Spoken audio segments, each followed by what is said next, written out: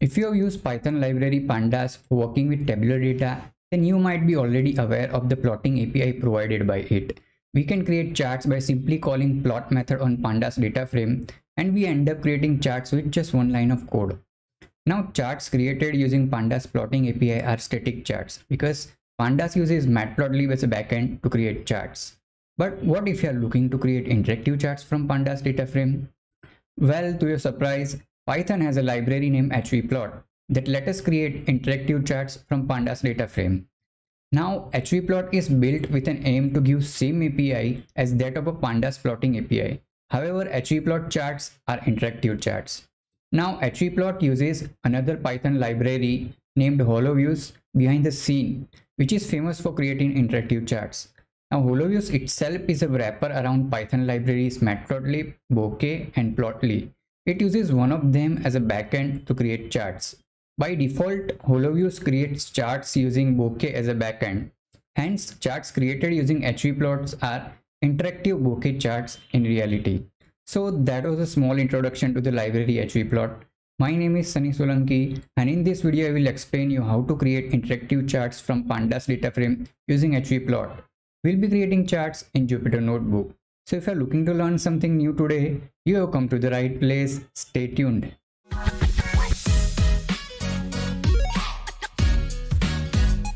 Alright, as you can see on my screen, I already have a Jupyter Notebook open, and at the beginning of the notebook I have highlighted important sections of the tutorial. So we'll be creating scatter charts, bar charts, line charts, step charts, and also table charts. So Hvplot let us display Pandas DataFrame as a table. So we have covered that as well in this tutorial. So let's go on and import some libraries. So over here I have imported Pandas Hvplot and hvplot.pandas, and I have printed the version of them as well. Now in order to use Hvplot for plotting charts, we need to import this hvplot.pandas. Okay, so then it will let us create charts from Pandas DataFrame using Hvplot. Now we need to load some datasets. So we need data to create charts. So I have decided to use two datasets for our purpose. The first dataset is wine dataset. Now this dataset is already available from Python library scikit-learn, and it has information about various ingredients used in creation of 3 different types of wine. So let me execute this cell and show you first few rows of this dataset. So I have loaded the dataset as Pandas DataFrame, and as you can see, we have information about various ingredients: alcohol, malic acid, ash, and so on. And the last column is wine type, which is a categorical variable, and there are 3 different types of wine: class 0, class 1, and class 2. So this is the first dataset that we will use for our purpose. The second dataset that we will use for our purpose is Apple OHLC dataset. Now this dataset I have downloaded from Yahoo Finance as a CSV file, and let me execute this cell and load the dataset. So I have loaded the dataset as a Pandas DataFrame, and it has information about OHLC price of Apple stock from 2019 to 2020. Okay, so this is the second dataset that we'll be using for our purpose. Let's move on and start creating chart. Okay, so the first chart type that we will introduce is scatter chart. Now I want to create a simple scatter chart showing relationship between 2 ingredients from our wine dataset. So let me go above. So I want to create a scatter chart showing relationship between alcohol and malic acid. So in order to do that, I need to call hvplot method on our winedf DataFrame. So hvplot is a method used to create interactive charts from Pandas DataFrame. If you have used Pandas plotting API, then you might remember that we call plot method over there, and in order to use hvplot we need to call hvplot method. So I have called hvplot method on Pandas DataFrame. Now I will provide parameters, like for x-axis I want to use alcohol column. For y-axis I need to use malic acid column, and the third parameter I need to provide is which kind of chart I want to create. So I want to create scatter chart, so I will set kind equal to scatter. So yeah, that's it, and this should create our first scatter chart. So let me execute this cell and show you the result. Yeah, so as you can see, we have our first scatter chart ready, and we were able to create a chart with just one line of code. And this chart is interactive. When I hover over any point, I can see what is the alcohol and malic acid value for that point. And there are other interaction tools as well, which are available over here. So this was the one way of creating charts. Now there is one more way of creating chart using Hvplot. So over here we provided like kind equal to scatter parameter. But if we want to create a scatter plot, then we can call one more method on Hvplot, which is named scatter. And there is a method names for each different bar chart, different chart types. For bar chart, there is a method named bar, and for line chart, there is a method named line, and so on. So this way of creating charts I personally prefer, because I know that I am creating scatter chart and I don't need to specify kind parameter if we use this way of creating chart. So let me execute this cell and show you the result. All right, so as you can see, this chart looks exactly same as our previous chart, but we have omitted kind parameter. Okay, so now the chart we have created over here looks quite simple. So we have axis labels, which are just column names. We don't have title and so on. So let's go ahead and modify this, some of the properties of the charts. So what I will do is that first of all, I will modify x and y axis label. There is a parameter named x label. I will set to alcohol. There is a parameter named y label, which I can set to string malic acid.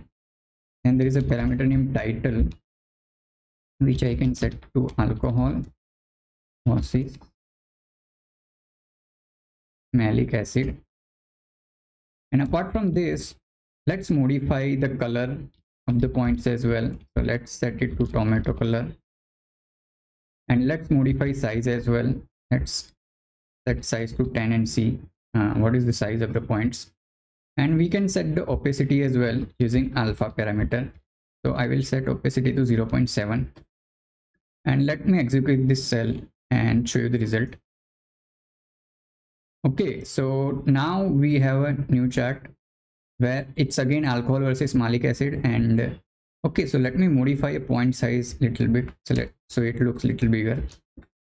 Okay, and we will modify figure size as well. So there are two parameter, height and width, which we need to set. So I will set width to, let's say, 700 and height to 500 pixels. Let me execute this cell. And yeah, now this one looks quite better compared to our previous chart. Let me increase size of point a little bit more. Okay, so now this one looks quite better. Now there is one more parameter which I find sometimes useful. So if you want to highlight some point using different color when I hover over it, so there is a parameter named hover color, which I can set to, let's say, Dodger blue. So let me execute this. Now whenever I hover over any parameter, you can see any point, you can see that the point color has changed. So yeah, that was our scatter chart showing relationship between alcohol and malic acid. Now all the glyphs of our charts are points, simple circles. But what if you want different marker types? So there is a parameter named marker, which you can set to different values, like S is for square. So yeah, now the points are all squares. So you can set different values to this marker parameter. You can set it to triangle and plus and so on. And that will be the type of the points which are plotted on the chart. Right, so before we move on, let me create one more scatter chart. So this scatter chart shows the relationship between alcohol and malic acid. Now I want to create one more scatter chart, which again shows the relationship between alcohol and malic acid. But I want to point colors of the chart based on the wine type. So we have a categorical variable named wine type, which has 3 values, class 0, class 1 and class 2.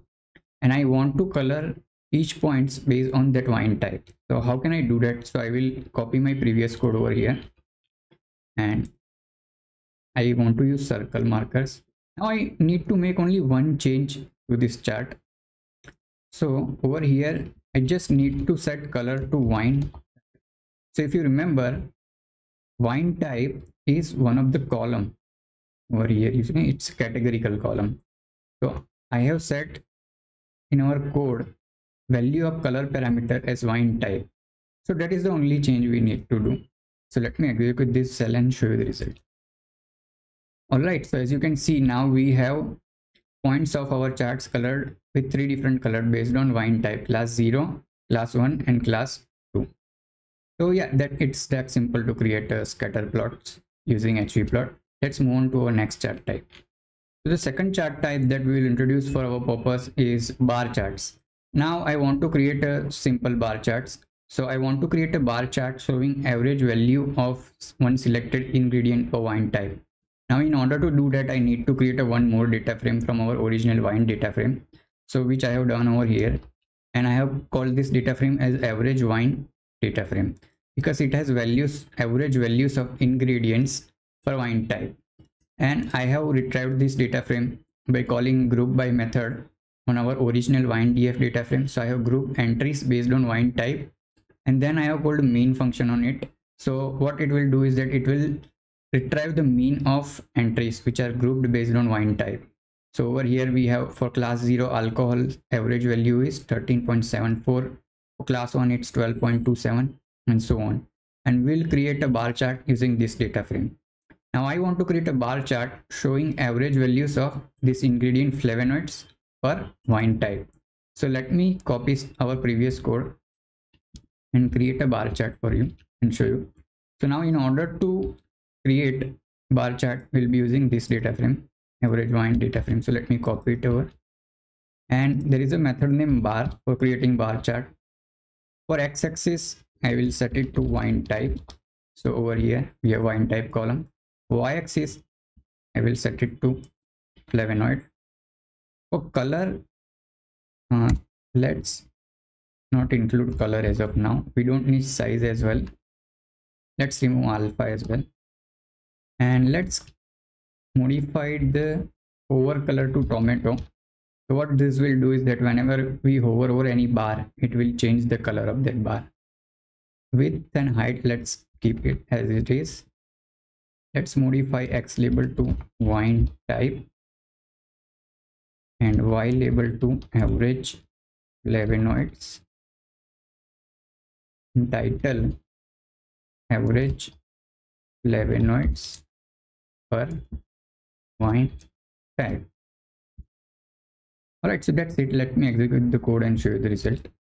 Yeah, so as you can see here, we have our bar chart showing average value of ingredients flavonoid for wine type. And when I hover over any bar, I can see the color is changing to tomato. Yeah, so it's that simple to create a bar chart.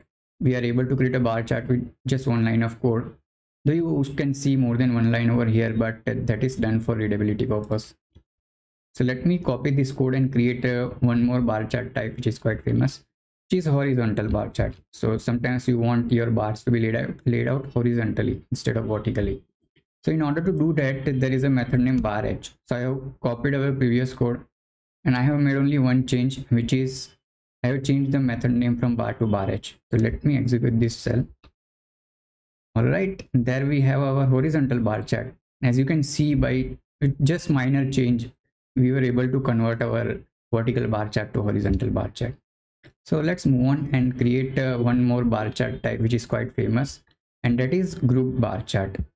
Now I want to create a group bar chart showing average value of the selected ingredients for wine type. So I want to see like what is the average values of this ingredient for each wine type. So what I will do is that I will copy our previous code of bar chart, and okay, we will again use average wine data frame because that's where we have average values. For x-axis it will be again wine type. For y-axis, now this time we will give this list. Okay, hover color, let's not use it because it won't be that useful in case of group bar chart. X label will be wine type, Y label, let's say average ingredients now because we have more than one ingredients, and title will be average ingredients per wine type. So yeah, we just made one major change, which is over here. For y-axis, now we are giving list of ingredient names. Earlier we were giving just one ingredient name, which was flavonoids. So let me execute this cell and show you the result. Okay, so as you can see, now we have our group bar chart, and whenever I hover over any bar, I can see what is the average value of ingredient, and below we have a wine type as well, and I can see that X labels are overriding a little bit. So let me increase the size a little bit more. Yeah, now they are not overriding. So yeah, you can make changes like this. So yeah, that was our group bar chart. Let's move on and create a one more bar chart type, which is more commonly used, which is stack bar chart. Now I want to create a simple stack bar chart where I am showing average values of this selected ingredients wine type. Now these ingredients are same as our group bar chart, but instead of putting them next to each other, we will be stacking them on one another. So what I will do, I will again reuse our code for group bar chart, and I will make just one minor change to this code, and we will have our stacked bar chart.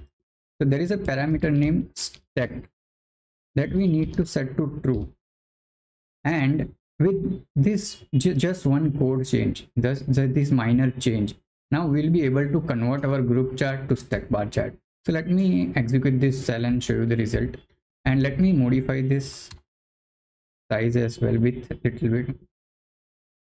Okay, 600 by 400 looks good, and here we have our stacked bar charts. Now as you can see, average values are stacked over one over another. So whenever I hover over any stacked values, I can see what is the average value of that ingredient for that particular wine type. All right, so it was that simple to create a bar charts using Hvplot from Pandas DataFrame. Let's move on to our next chart type. Okay, so the third chart type that we will introduce is line charts.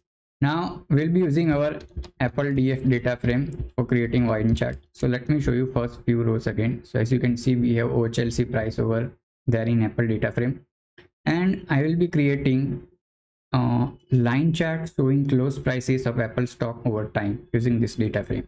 So let me copy some of our previous code and we'll make changes to it. So over here we'll use Apple DF data frame. Now instead of bar, we need to call line method. For x-axis we'll use column name date. Y-axis we'll use column name close, where we have close price. We don't need this tagged parameter anymore.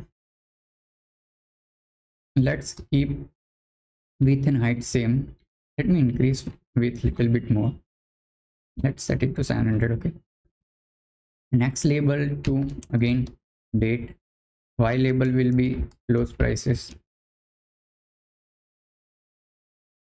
in dollars, and title will be Apple close prices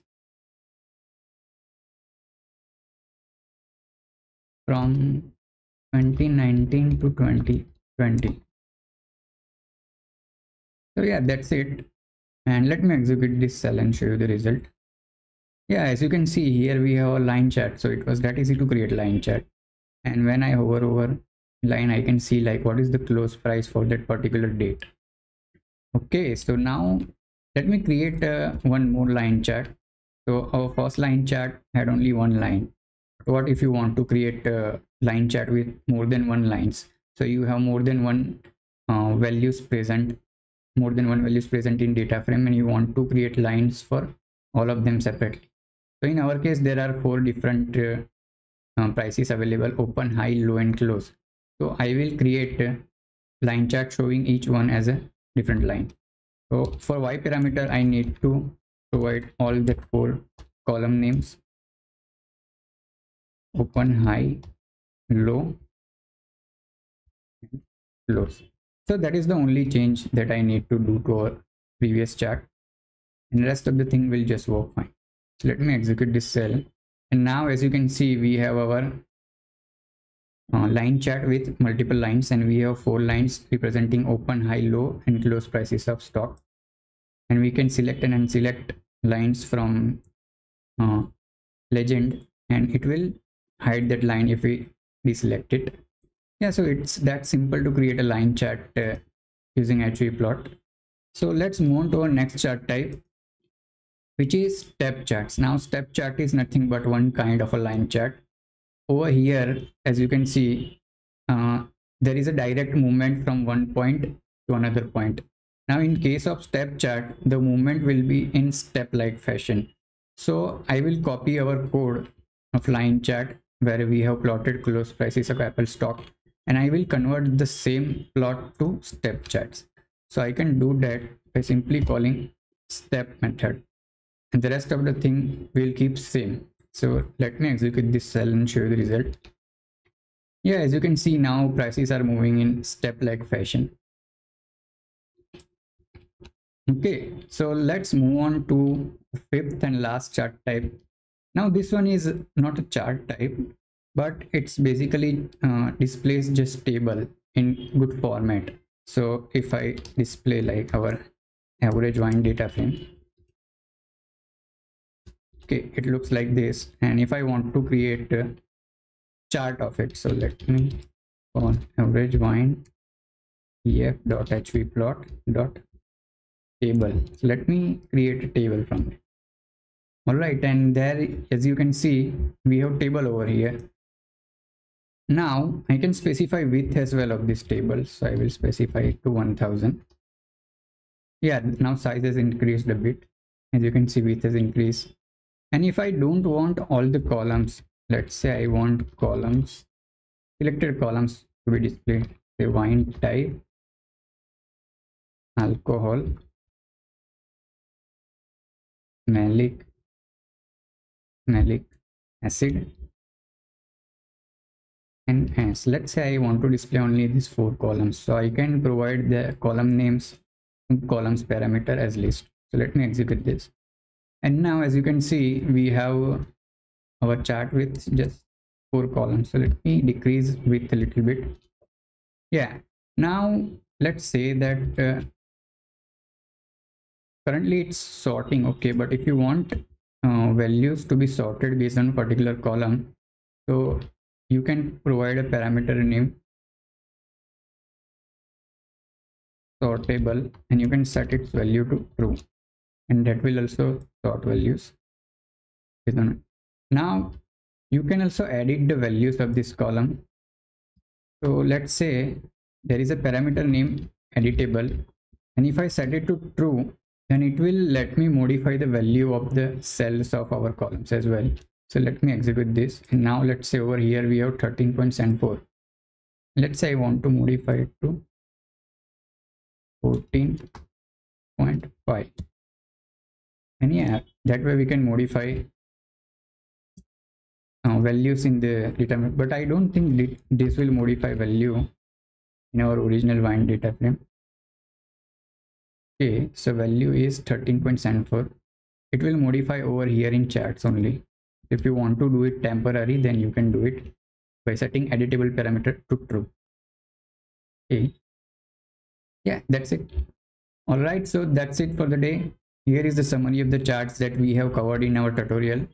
If you're interested in learning about more for Hvplot, then you can visit our website CoderzColumn, and you can search for Hvplot over here. And we have 2 tutorials. This one creates a normal charts like scatter charts, bar charts, histograms, and we have covered 4 charts in our tutorial, but over here in this blog we have covered many different chart types, and we have also covered how you can merge various graphs. So over here we have covered like how you can merge more than one chart types as well. And yeah, and the second tutorial we have covers how to create a map. So if you're interested in creating map charts like scatter map, choropleth map, and bubble maps and so on, then you can refer to this tutorial. So yeah, that's it. If you liked our video and if you learned something new today, then give it a thumbs up, and feel free to explore our website and our channel as well. We have plenty of tutorials on various Python tutorials on topics like data visualizations, AI, machine learning, and so on. So see you next time.